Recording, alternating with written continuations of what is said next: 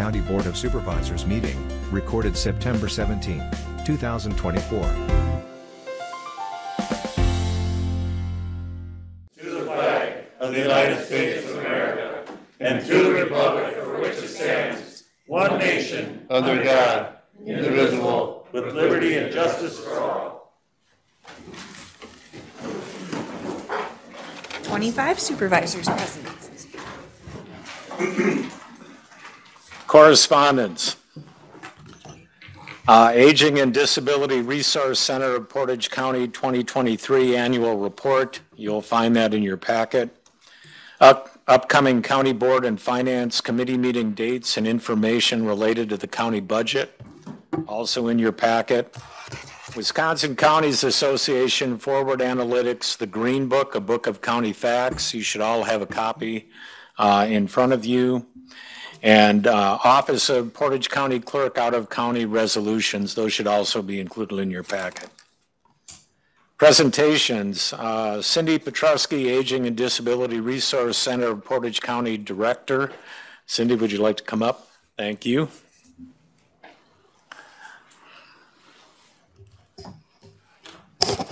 Good evening, everyone. Thank you for letting me present. I just want to mention a couple of things about this presentation.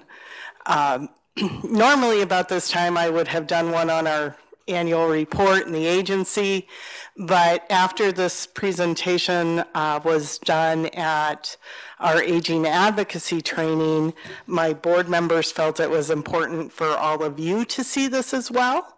And so we're going to talk about this, and I want you to know where these slides came from before I start. These came from the Bureau of Aging and Disability Resources. They were put together by their demographer, Eric DeGrasso. So I did not do these slides myself. I got them from the Bureau of Aging and Disability Resources. So now I will share with you some of what we're looking at.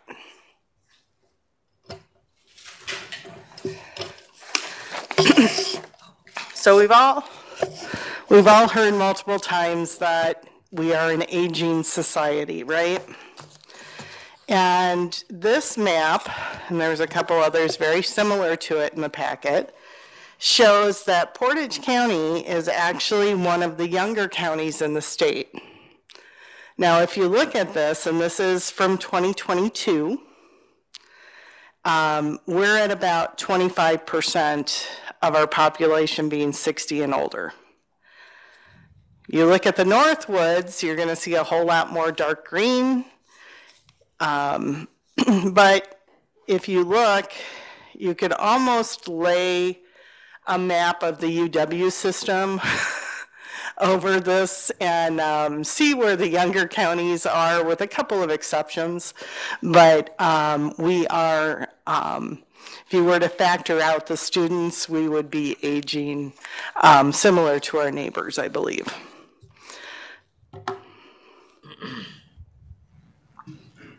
Oh.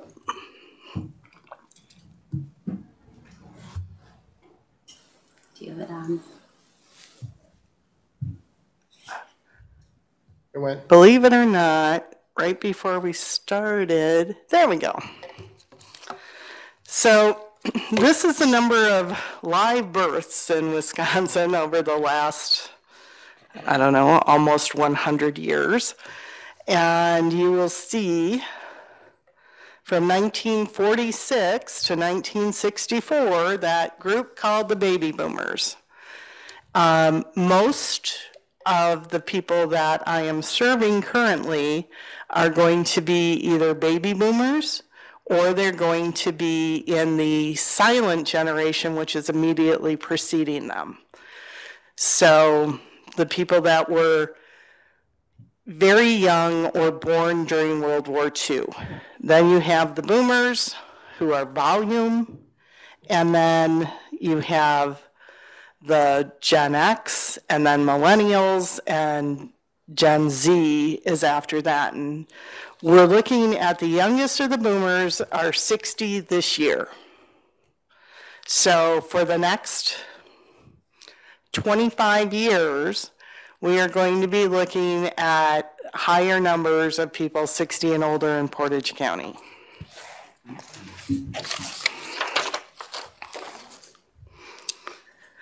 This slide is a state projection.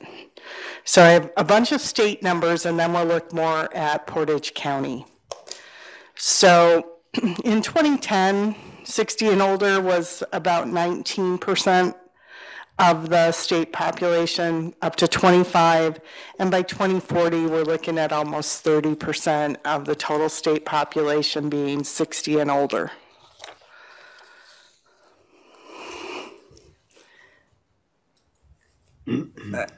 This is a slide that I think tells the biggest story. So when you look at this, the bottom level is 60 to 69, kind of that gray blue. Red is 70 to 79. Green is 80 to 89. And that yellow is 90 and older. So when you look at the numbers from 2010, 42,000 people, almost 43, were at 90 and older. By 2040, that number is well over 100,000. We are living longer lives. When you look at 80 to 89, we're going to go from, in 2020, 199,000, just under 200,000 at 80 to 89, to more than 452,000 throughout the state. Now, that's not necessarily going to bear out to those exact proportions here in Portage County because, again, we are a younger county because of the university. Lucky us. But we are still going to see a profound increase in the numbers of people who are 60 and older. And the reason I point out this 80 to 89 and 90 and older is because those are the age groups that are most likely to need additional services. Not everyone needs additional services. Most people are never going to end up in assisted living or a nursing home or any kind of facility. Most seniors, and if you ask them, this is what they tell you they want, are going to age in their homes, which is what they want. But these numbers are pretty startling. And when you see even the 70 to 79, it's more than doubled from 2010 to 2040. So in that 30-year gap.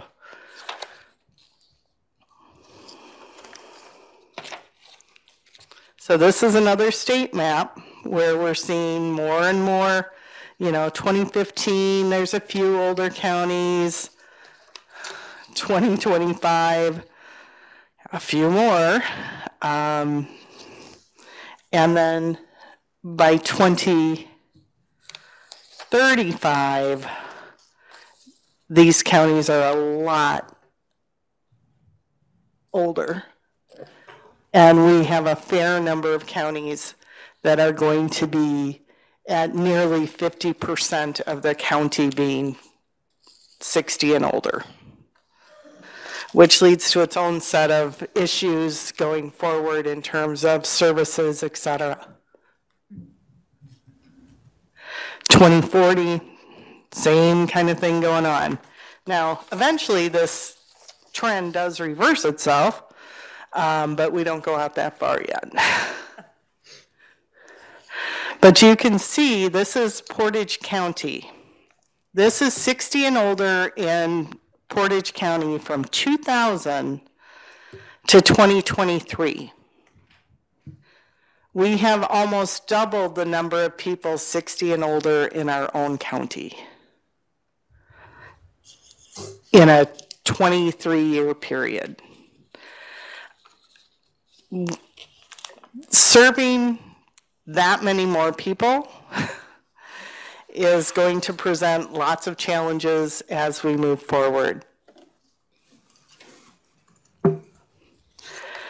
Now, this is the 80 and older population.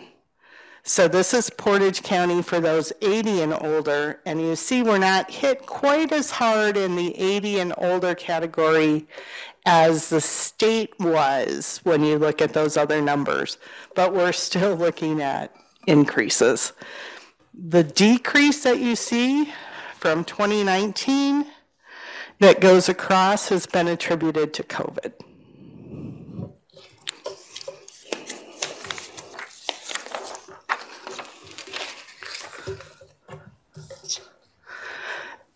Composition by race and ethnicity of age group. So this is all ages, and then ages 60 and older. So when you... I think you want to go back. Oh, I'm sorry. There we go. Skipped ahead. So the county is at 89.6% for white non-Hispanic. When we are talking about our seniors, we're at 96.6%. So we do not have a lot of diversity in our senior population. Hispanic, it's very low. Asian, also relatively low. 2 or more races, even lower.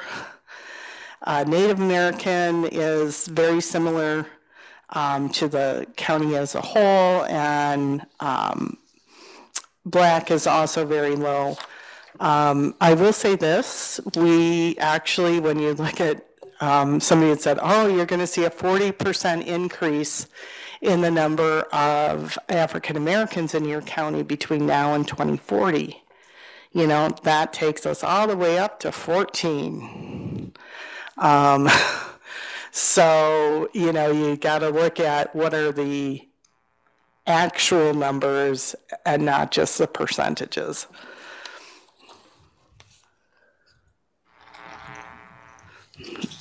Then this is 1-year changes in population by age group. Again, the 0 to 59, that big dip is, again, Eric had told me this is related to COVID, and then we had another big increase after that. COVID and the university not being always in session. So we are looking at some fairly relatively steady numbers compared to many of our other counties, but still increases.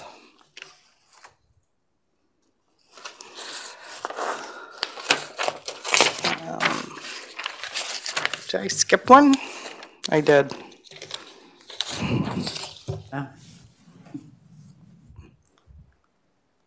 Huh?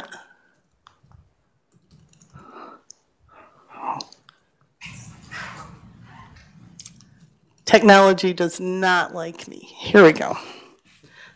So we also put in the slide on disabilities and ages. So we're looking at disability, any type, percent of the population. As we age, we're more likely to have disabilities and need additional assistance. And so it's important to remember that when we're talking about people with disabilities, we are not just talking about kids or young adults, that seniors are hit with mobility issues, with hearing difficulties. I mean, I've been wearing hearing aids since I was in my 40s, so, and I have a 6 at the front of my numbers now, so self-care, the ability to take care of yourself, vision difficulties, and obviously just needing reading glasses is not what they consider to be vision difficulties. Cognitive disabilities are very much the same. And it's important to note that years ago, if you had a child with Down syndrome or other cognitive issues, people often said, your child's going to die by the time they reach early adulthood. It's not the case anymore. We have people with Down syndrome in our adult day center who are seniors. So people live longer. And it's just important to understand that as we're progressing, our demographics are going to move up just like everybody else's in the state, with the little caveat that we have more younger people around than many of the other counties. But we're trying to figure out what we can do as we're moving forward and how we're going to make this work. It's not our goal to feed every senior citizen in Portage County. We can't afford to do that. Our goal is to feed the people who need us. We can't provide rides to everyone in Portage County. Our goal is to provide rides to those who need us. But we are doing more of that out in the county than we ever used to do before. We are out in Rochelle, we are out in Almond, picking people up and giving them rides, which is something that did not really happen much before outside of medical rides. Do any of you have any questions on this?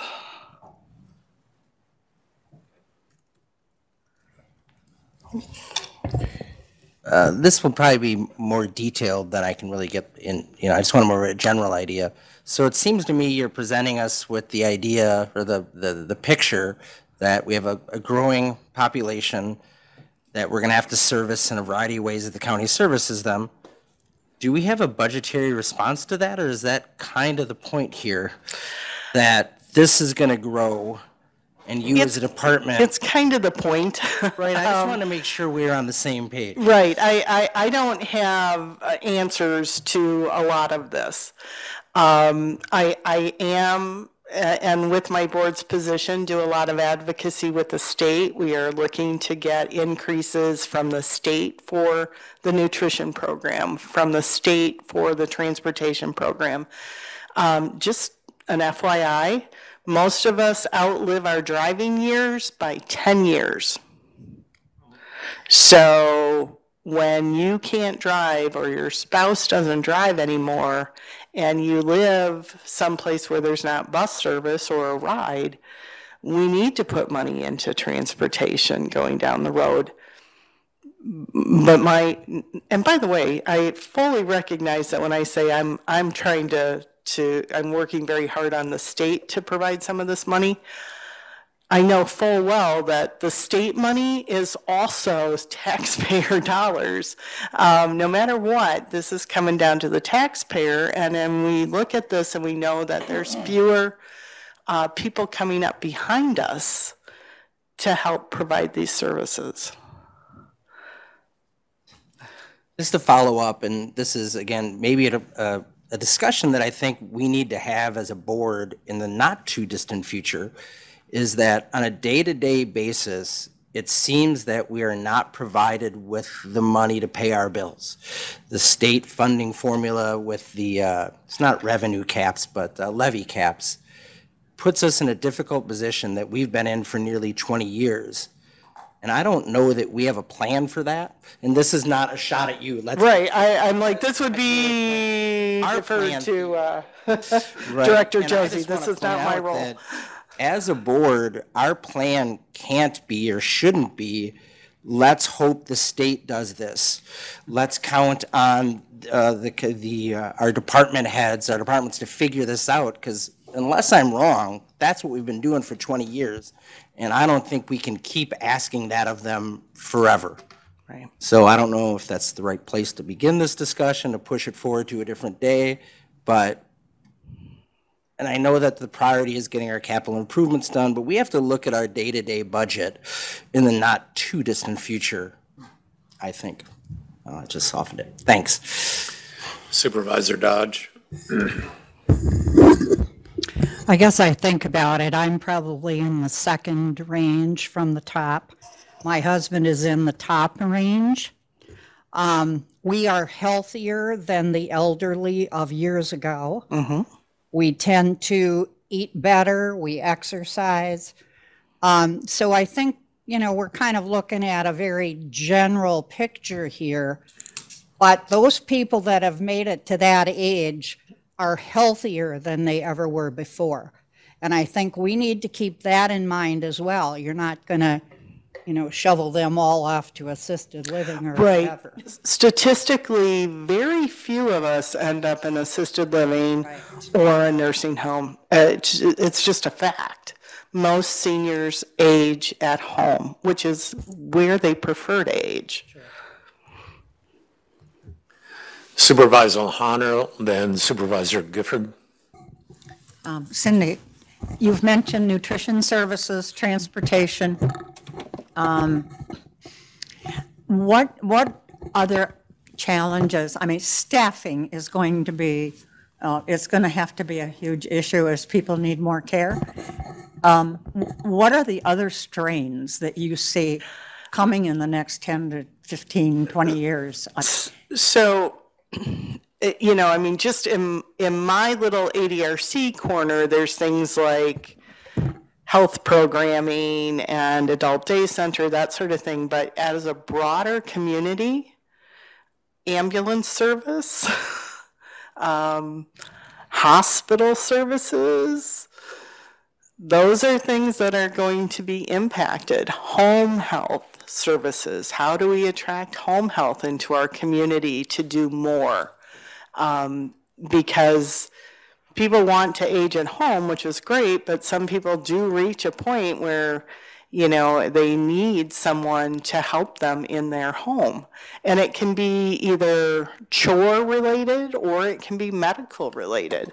But we already have difficulty providing enough of those services here. So as there's more people, and again, the youngest baby boomers are 60 this year, which means that next year we also start to have Gen X turn 60.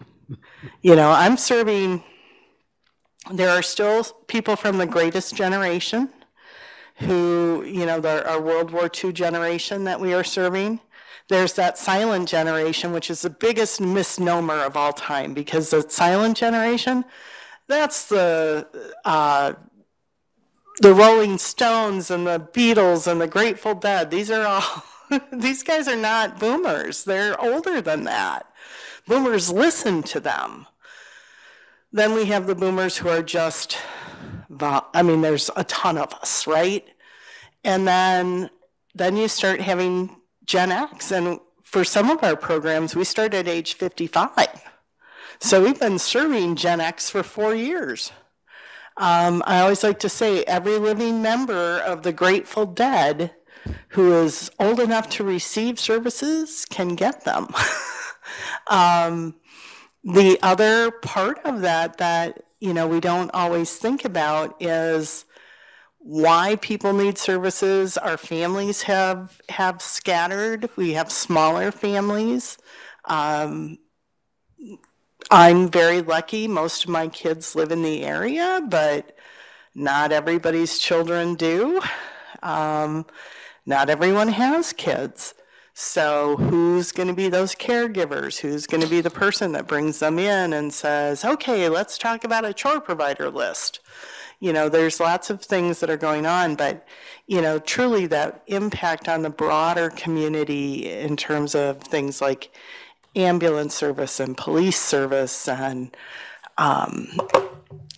medical is going to be just as profound as nutrition.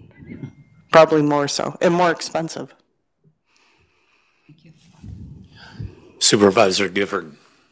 Yeah, I feel kind of fortunate to be on the two big committees that deal with the needs that you're talking about. With the Transportation Coordinating Committee, I don't think a lot of people realize how many, when you talk about people who want to stay in their homes and remain, independent, one of the needs that they may not be able to meet, again, because of the lack of driving as you get older, is their nutrition needs.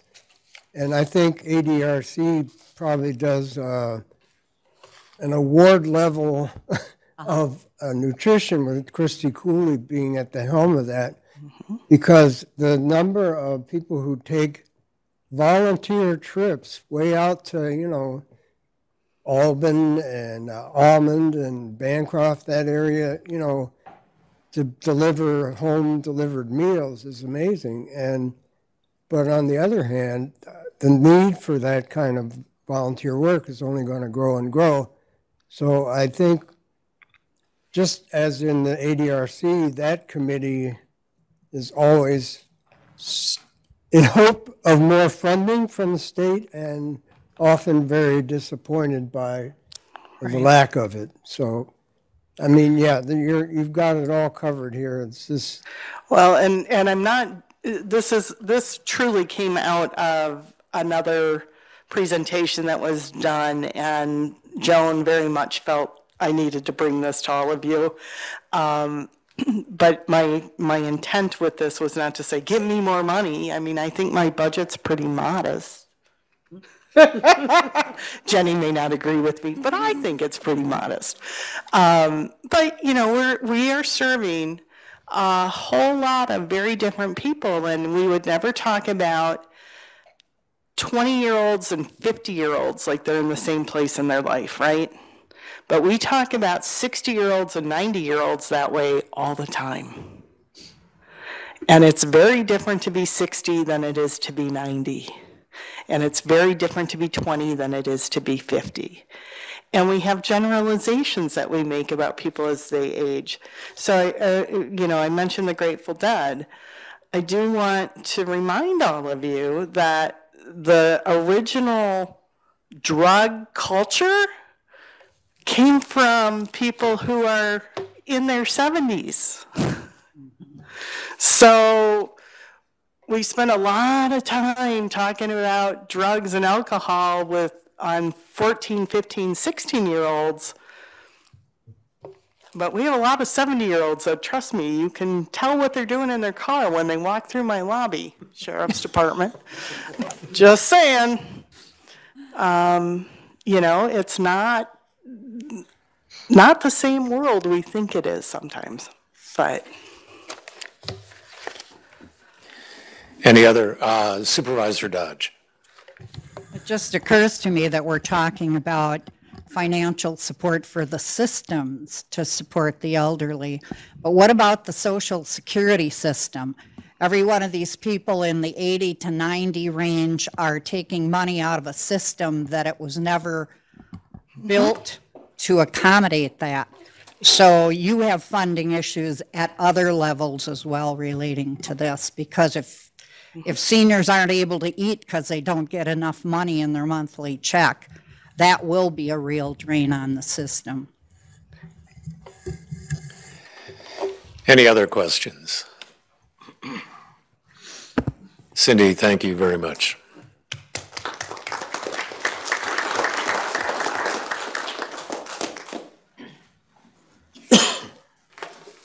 Public notice. Members of the public who wish to address the county board on specific agenda items must register their request at this time, with such comments subject to the public comment ordinance and the reasonable control of the county board chair as set forth in Robert's Rules of Order.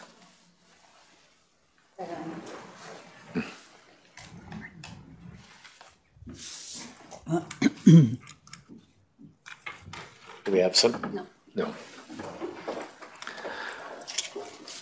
All right, moving on. Review approval, number 6, approval of the August 2024 minutes. Take a motion. Motion by Splinter, second by Rockman. All those in favor, excuse me, any corrections or additions? Discussion? All those in favor? Aye. All those opposed? Minutes passed. Number 7, approval of the August 21st, 2024 minutes.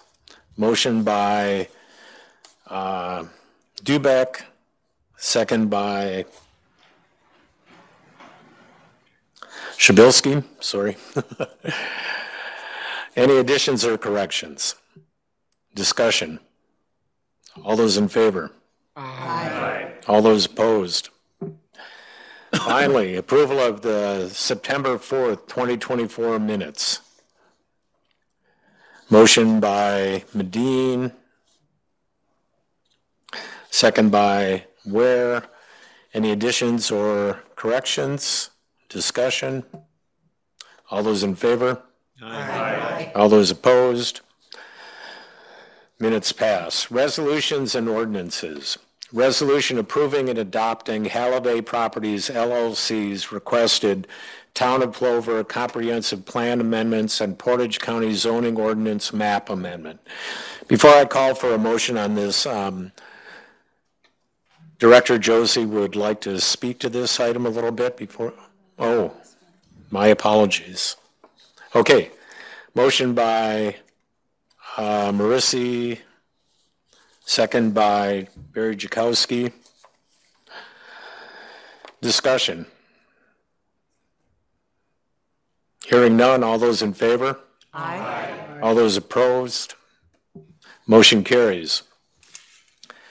Number 10, approving and authorizing a professional service agreement with Mergent Incorporated for wetland and stream mitigation bank maintenance and monitoring services.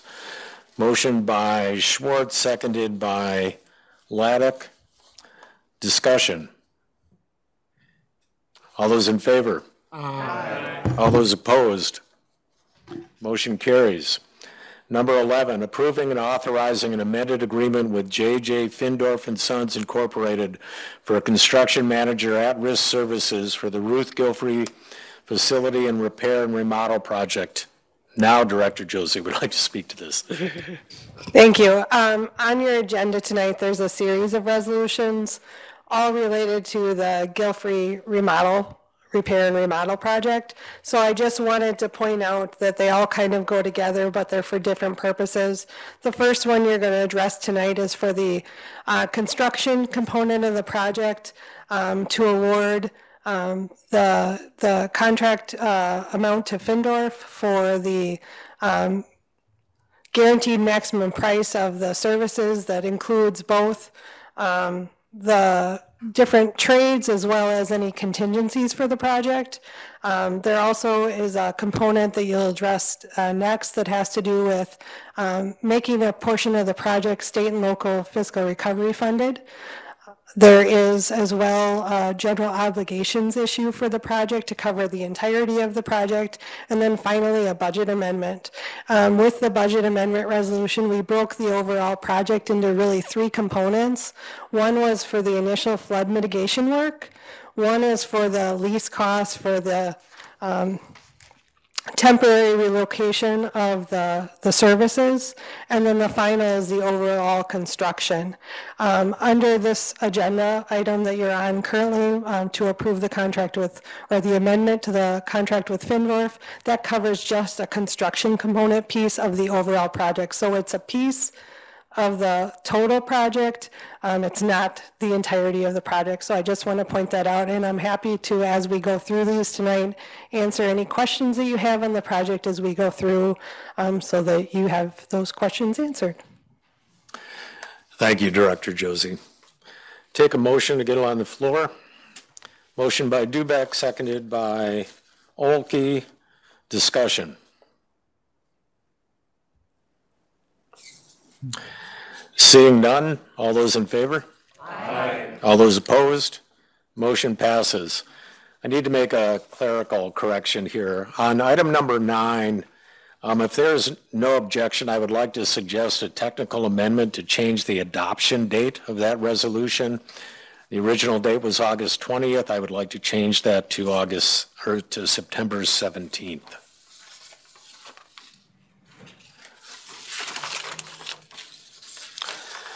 Number 12, authorizing state and local fiscal recovery funds program, SLFRF projects. Take a motion to get it on the floor. Motion by Olkey, seconded by Marissi. Discussion. Hearing none, all those in favor? Aye. All those opposed? Motion passes. Number 12, resolution awarding the sale of 13,190,000 general obligation promissory notes, Series 2024A. I'd like to have Kristen speak to this if she's online. Yes, and just to introduce Kristen, she will have a presentation on the notes. This includes both the Guilfrey project as well as highway projects. It's a combined issuance. The reason for that is by putting them together, we saved on financing costs overall. And Kristen can explain the information regarding the sale. We did publish the revised final resolution. Because that is the original one that was in your packet was draft. The sale occurred at 10 a.m. this morning, and Kristen's here to share the great presentation that she has for you. Thank you. Can you hear me? Yes. Great. So can I ask somebody to move the slides for me, please? So yes. Slide 2.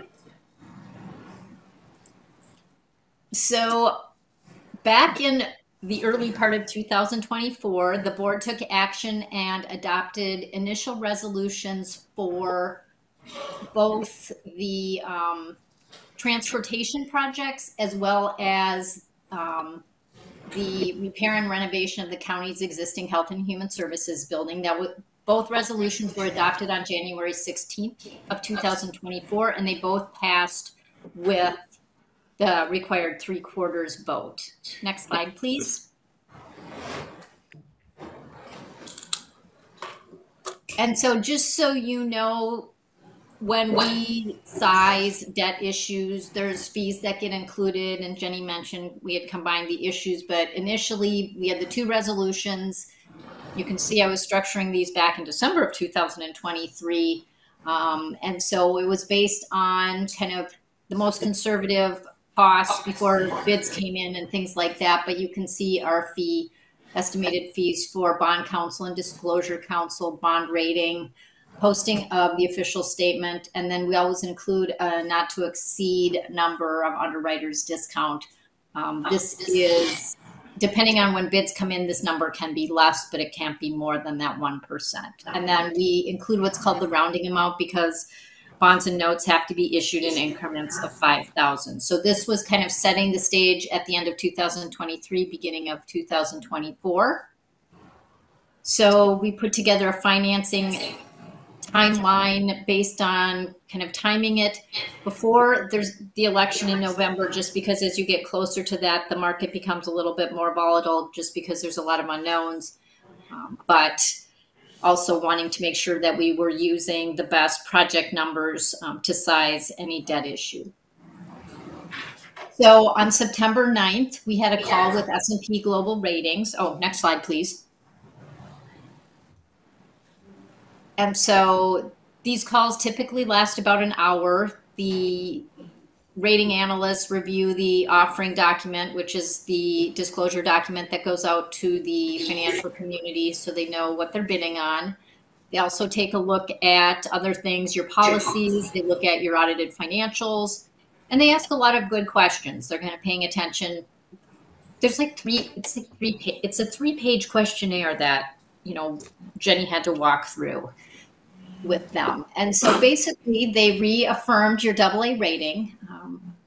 And on the same day we had the rating call, they released new criteria. So the new rating is based on the new criteria where they put more weighting on your long-term liabilities, which includes both your outstanding debt as well as kind of any kind of pension, NOPEB liabilities that you might have, and they put less weighting on the economy. So this is kind of beneficial for where the county is sitting right now. But some of the things that they highlighted is that you have a recent trend of positive operations, low debt, robust reserves, a strong tax base. Talk about your positive operations and the well-funded plan as a participant in WRS. Municipal issues and county issuers in Wisconsin get that because of the state pension program. They highlight the rapid amortization of debt. This is how quickly you pay off your debt. They talk about budget surpluses over the last 3 years due to your conservative budgetary approach and anticipating the same will happen again in 2024. Higher than anticipated investment income and personnel vacancies. Talking about your economic growth pattern is exceeding or outpacing your neighboring counties. And you have a stable tax base and well-diversified group of your top 10 taxpayers. And they view your management policies and practices as a credit strength. So this is kind of kudos to you, the county, and what you're doing to get the AA rating. I don't know, Jenny, did you want to add anything about this or not? No, we were very happy with the call. Okay. Next slide, please. So then, as Jenny indicated, we actually combined the issue in order to save on some of the issue expenses, so you can share them between the kind of project costs. And so we're based on the combined issue and the project costs and use of some of the funds to apply toward the Health and Human Services building. We estimated going to market with $11,575,000. This was actually on the offering document that went out to the underwriting community. And so then today we took bids. This is actually very exciting news. So page 6, we took bids at 10 a.m. and next slide, please.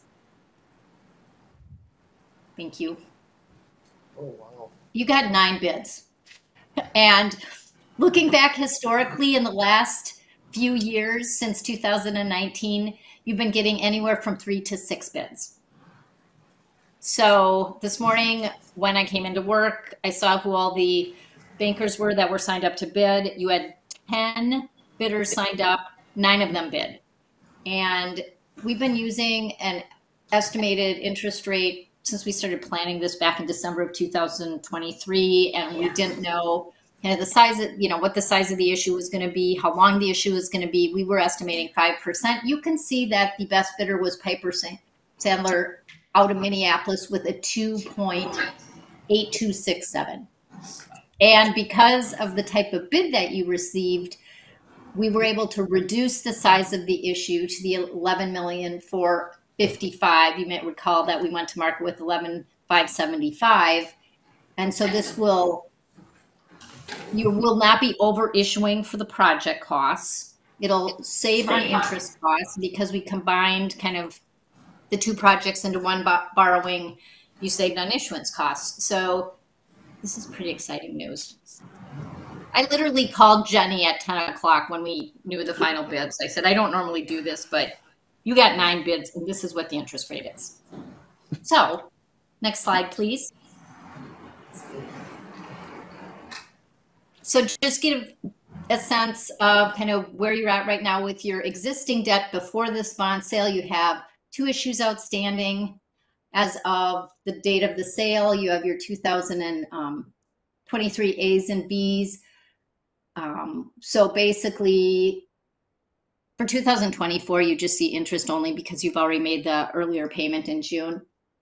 But you had a total principal and interest on those 2 issues of just under $4.4 million, and then it drops down in 2026. We've been kind of doing this to plan for future borrowings, including kind of the discussions you're having about some of your other larger capital projects, as well as future borrowings for your highway projects, anticipating another borrowing in 2025 as well. So then next slide, slide 8, shows now the 3 issues that will be outstanding. So it shows the 2 payments on the 2023 A's and B's, and then the new debt service schedule for the new $11,455,000. The debt goes out 5 years. You can see that the total principal and interest payment will be just around $5.8 million. You can see it drops in future years. So that way you can build in additional debt with less of an impact to your debt levy. And then, because I'm a nerd in public finance and people kind of ask kind of where's the market been, the next slide, slide 9, shows just the 10-year history of tax exempt and taxable rates. Right now, this is just a tax exempt issue, so it has lower rates than taxable. But the blue line does show the GO debt maturing in 5 years, similar to yours, what you just issued today for AA credits, similar to your credit. And so you can just see what's happened over the last 10 years and why we kind of don't really know where the market's going to be at any point in time. So this is just kind of where things have been bringing us to today. And then the last slide shows just kind of the steps that have happened to bring us to the sale today, where we took bids, and you have a resolution that Director Jossie had mentioned, prepared or updated by Quarles and Brady, your bond counsel, populated with all of the sale results, the actual numbers, because when they distributed it earlier, there were blanks in it because we had not had the sale yet. And then kind of the last item that will need to take place is that you will get the proceeds for the notes for the projects being funded by the original initial resolutions. So exciting news today for you. Any questions? I just want to add for the board's knowledge, because of the project budget, which you'll address in the next agenda item, it's higher than the actual note sale today. We actually lessened the amount by about $1 million to reduce it for the contingencies, knowing that we will have a note sale in 2025 for highway projects. We can always increase that amount in 2025 for any contingencies that we run into for the projects. It's part of our project budget, but because of interest rates and arbitrage, we didn't want to borrow money that we would potentially have to pay taxes on if we did not spend it and we're stuck with unspent proceeds. So we actually lowered the amount, and then based on the bid today, Kristen and her staff were able to resize and redo the schedule based on the new amount, and that's what resulted in the lower issuance as well as the change in the schedule. And the schedule is very much in tune with keeping the planned principal and interest payments for 2025 around the target that we wanted so that we could plan for future debt. Thank you, Director Josie, and thank you, Kristen. Just a quick point of clarification. So the number of bids we got today, the interest rate we ended up with, and our ranking with surrounding counties are all really good news for Portage County. And I'd like to thank Director Josie and her staff for positioning us in this position.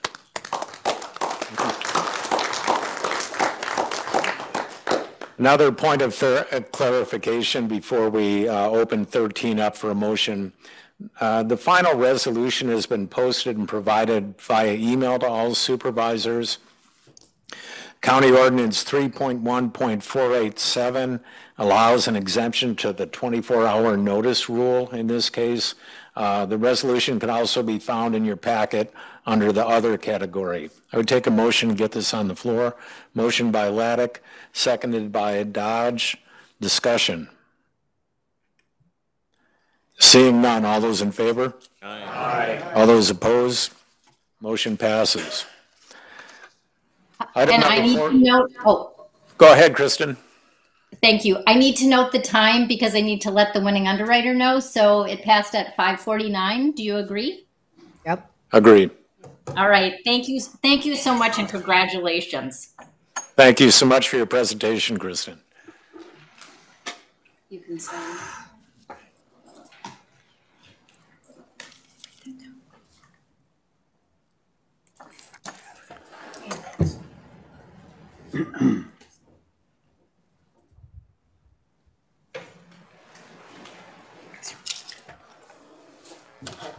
All right, thank you. Item number 14, authorizing the 2024 budget amendments and transfers. Take a motion. Motion by Shabilsky, seconded by Morrow. Discussion. All those in favor? Aye. All those opposed? Motion passes. I would take a motion to adjourn. Motion by Randazzo, seconded by Barry Jakowski. All those in favor? Aye. All those opposed? We stand adjourned. Thank you. A video of this meeting is available for viewing on the city's website, stevenspoint.com/videos.